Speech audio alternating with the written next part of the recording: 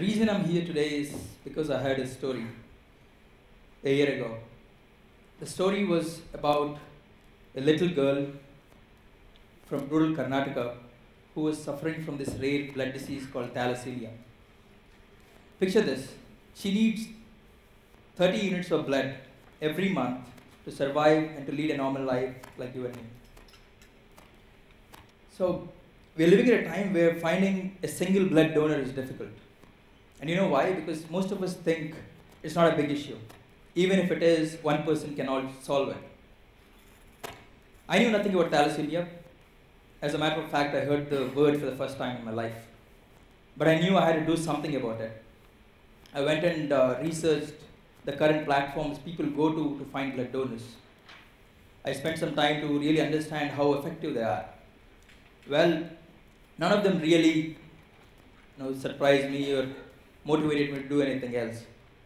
I felt they're not fishing where they have to fish. Questions started popping in my head. I asked myself, when my social networking site can notify me that my friend Raj's birthday is tomorrow, why can't it tell me that Raj was in an accident and needs 2 units of blood? Or anonymously tell me that somebody in my extended network needs blood. So, I'm a heavy Facebook user. I have like 1,500 friends, out of which I hardly might have met 50. I know many of you can relate to me. So, I went ahead and created 8 Facebook groups for 8 blood types and linked all of them on a website and called it Social Blood. I went and invited my Facebook friends to join in, and soon we saw an increase of people coming and joining groups, and not only joining in, but they're actually sharing requests for blood. I'd like to share a classic example of a man from Hyderabad who posted about a request to get blood donors for his daughter who was suffering from a heart disease. Within 24 hours, he got 70 calls from perfect strangers. So that's the power of Facebook and human interactions at large. People are not motivated by facts. People are motivated by stories. So after a year of interacting with people and collecting feedback, we realized we're still not doing it right. We missed the most important thing, location. By the end of this month, we're launching a platform which has a chance to really change the dynamics of blood donation industry and disrupt the whole model. We call it Social Blood version 2012. I'll take you to the real website. So on the home page, you can actually see the button, what's my blood type. So people with or without knowing the blood type can actually sign up. What we do is we use Facebook as a login and collect their location, their email, their name, their phone number, and then transfer the data to the nearest blood bank in that location so that they can help them check their blood type.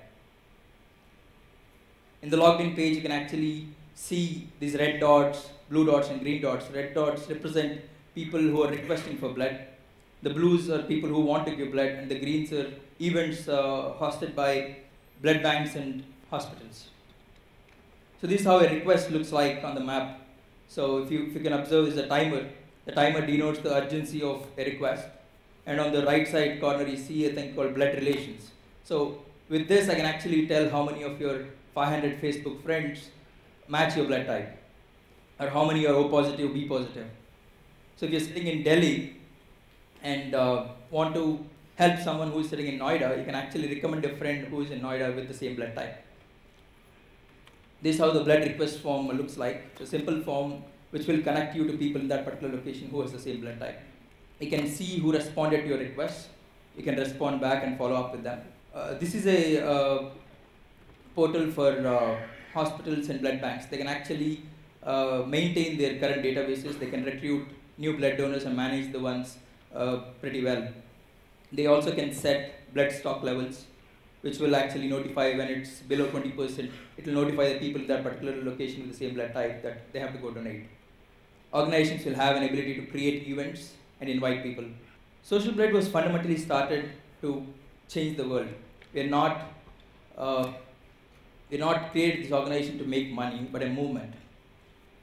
a movement where we plan to unite 1 billion people to help solve the world's blood crisis. So 6 months ago, I decided I must not confine my compassion towards my own people, but I should also spread the idea to other parts of the globe. So we launched Social Blood in 20 countries across the world. We also signed up a partnership with a Brazilian national blood bank. So the idea is not to, solve every problem. We cannot solve every problem. We can't solve climate crisis or population or anything else, but we can solve the blood crisis sitting right here, right now. If you observe the whole website, you actually see less of red and more of blue. So my answer to it is, we think the users in Social Blood are blue-blooded, and donating blood is a noble act. Thank you.